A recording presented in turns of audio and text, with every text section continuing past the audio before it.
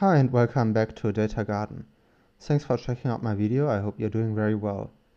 Today we are back in our series for the XGBoost algorithm, and after the last video where we have tuned the XGBoost Tree algorithm with the Caret package, today we want to do the same with the XGBoost linear algorithm. If you want to complete this tutorial, then you will need the code from the previous tutorial. And if you haven't completed that one, I will post the link to the previous video down below. And I will also post the code as a paste bin so that you can get started right away. To summarize what we have done in the last video is we have started with the Friedman-1 dataset from the MLBench package, where we have created 10,000 observations. We have used 5,000 of those for training and the other 5,000 for testing. And as sort of our benchmark model, we have created a simple linear model with all of the variables as predictor variables. And we have got an almost unbiased model with an Rmse of 2.58. Then we have created an XGB tree model, and we have got an even less biased model, and with less than half the Rmse, 1.16 in fact. Now let us see if we can use the XGBoost linear model in order to create an even better algorithm. What we're going to do in order to do that is we're going to copy all of this code from line 22 and onwards.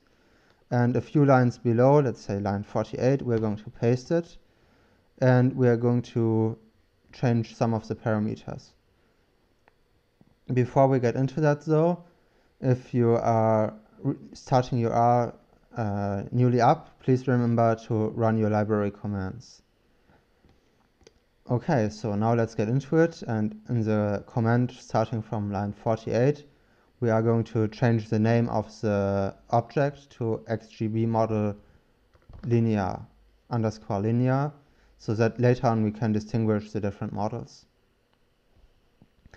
The nice thing about the Caret package is that you can test out a lot of different algorithms with quite an ease, where most of the inputs are staying the same all the time. So for example, the x variables, the y variables, and the objective we don't have to change. We can completely keep them unchanged, and the same is true for our train control.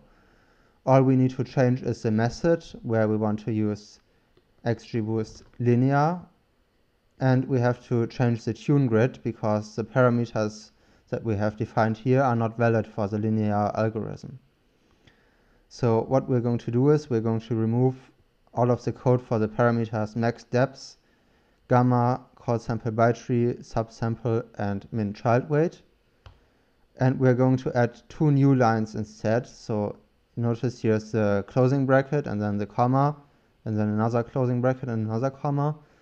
And after the first comma, we add a new line, and we define a parameter called alpha, and that will be having the values 0, 1, and 100. And after the first closing bracket, we type another comma and a new line, and define a parameter called lambda. And that will be having also the options 0, 1, and 100.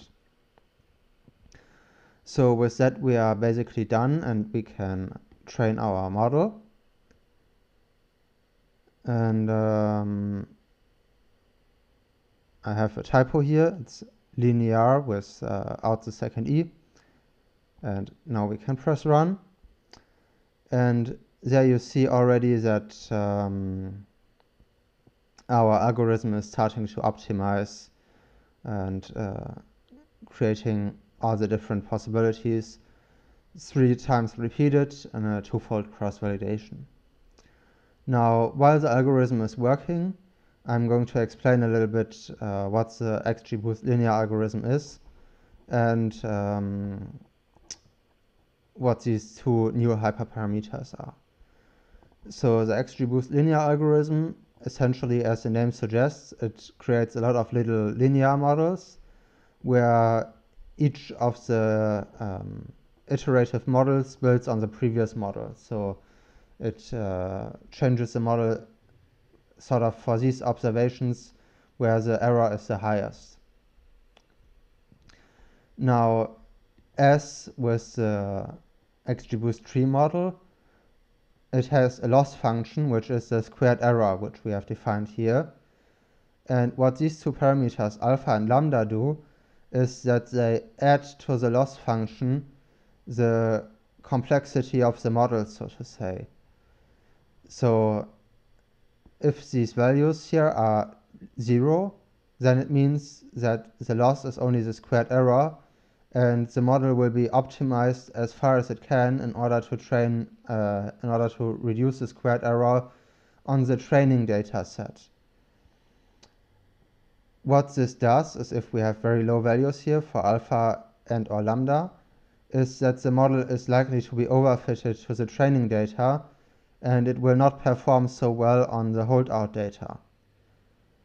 Whereas if we select higher values for alpha and lambda, then the model will be penalized for being too fitted on the training data, which is basically judging from the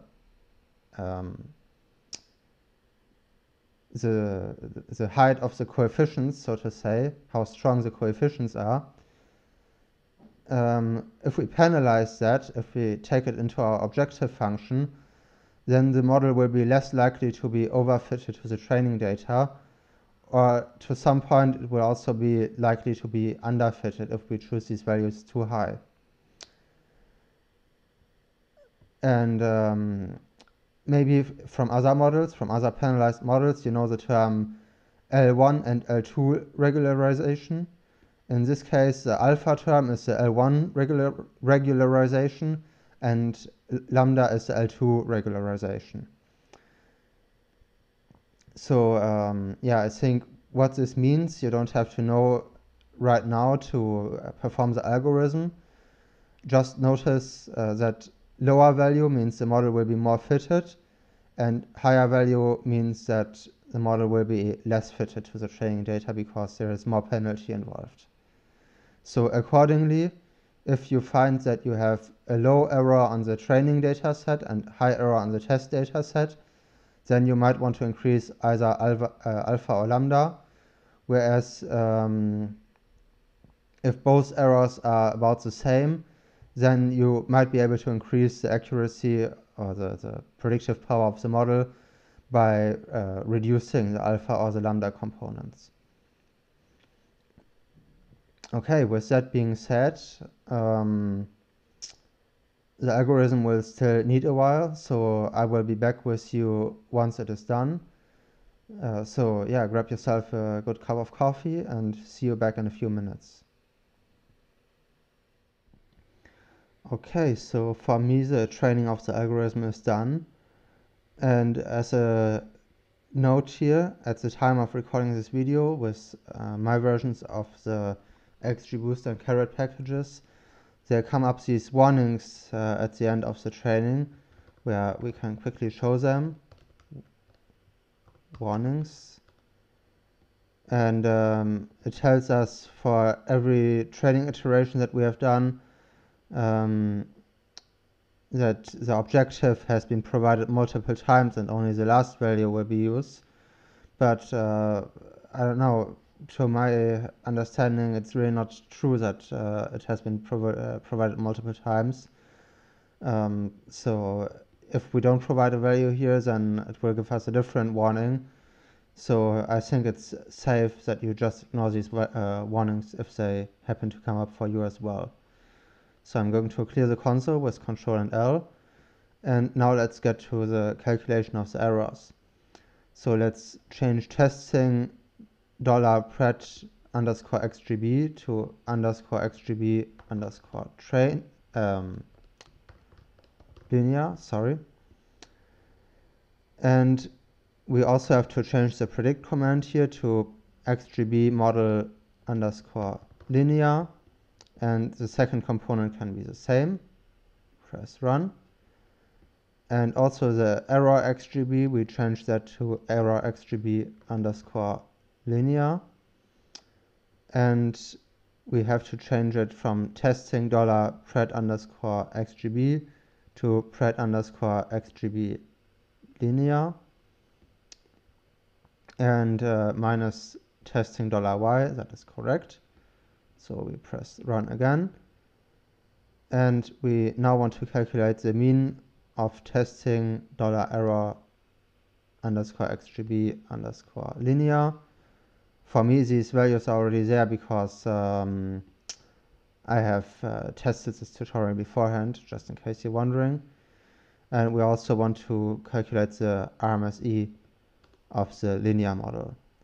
So in order to remember well what our benchmark is, let's show the values for the linear model again and for the XGBoost model. And now let's show the values of the XGBoost linear model. So we see that it is in fact less biased than the XGBoost Tree, less than any of the other models that we have had so far.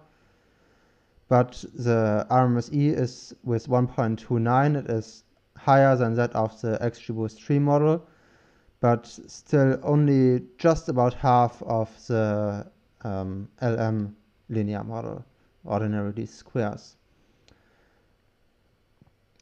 So what do we make of that? Shall you use it? I think in most instances, for most data sets, the XGBoost Tree algorithm is superior to the linear algorithm. Nonetheless, if you have time to test out both, then I recommend that you always try them, always try optimizing them, because maybe it happens that your data set is well suited for the XGBoost linear algorithm, and it's worth giving it a try. So tell me in the comments, what do you think of this algorithm? Do you think you have a good project where it might be useful? If you have liked this tutorial, then please give it a thumbs up. If you want to see more videos about machine learning, data science, data analytics, and R, then subscribe to the channel because I have more videos coming up very soon. If you have any questions regarding this tutorial, then also leave them down below in the comments and I will see if I can answer them. So I hope you liked it. Thanks for watching and see you next time. Bye bye.